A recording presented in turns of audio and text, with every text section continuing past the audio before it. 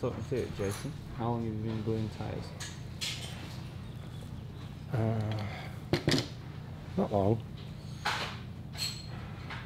Not gluing, we're just trying to get a good seal on the bead. So just putting a really thin, like super thin coat of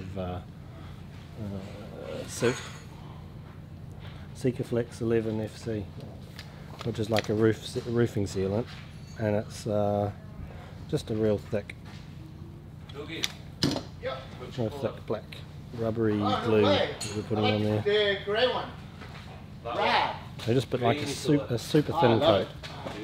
The sealant,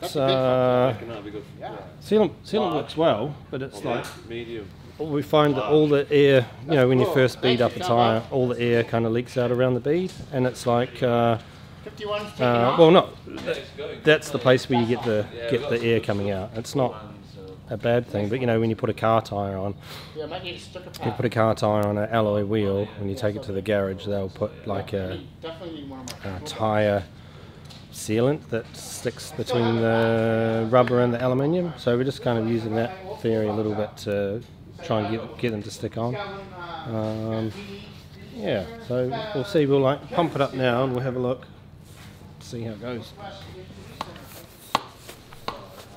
Zero effort to pump them up.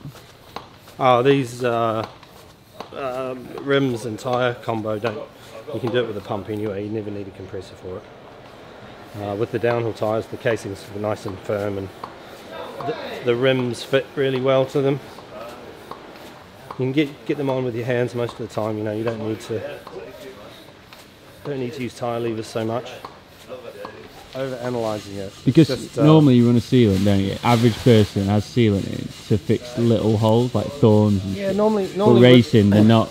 It's going to be. I think normally with sealant, what happens is if you do get a hole, yeah, it seals it up, but it takes a few psi to seal it up. And someone like Greg, if he loses 1 psi, he knows and he can't ride as well as he can. So, well, probably 5 psi. And yeah, sometimes it takes 5 up to 10 psi to seal a hole, and you have to pull over and stop and pump the tyre back up again.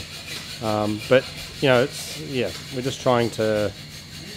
Well, it's just to seal the tyre against the rim really well, and then after that we do run sealant in it. We'll have sealant in it. At Sea Otter, we didn't have any sealant in the tyres, just to try and make him a bit lighter. But somewhere here, I think it's too important, especially because he has to qualify this week, that we'll be running a nice amount of sealant in here, just because, you know, he can still ride if he loses 5-10 psi. He will still be able to get to the bottom. Probably not as fast as he would, obviously, but at least the tyre will seal up and he will get to the bottom. Any inserts this week? Extra inserts for Fort Bill quali? Probably not. He just likes to try and keep him as light as possible. That's why we measure the amount of sealant going in, so we know. Richard! Yeah, as I was saying before, I think the track's just pretty much concreted all the way down. So you want something that's going to roll well on that. Yeah, it does go quite a lot like riding in wet cement.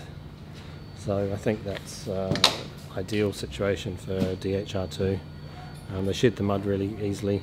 They roll really well, and a 2.4 as well. We're running the 2.4s. I think in the wet, having a narrower tyre kind of cuts through the surface water a bit better. That's my pack.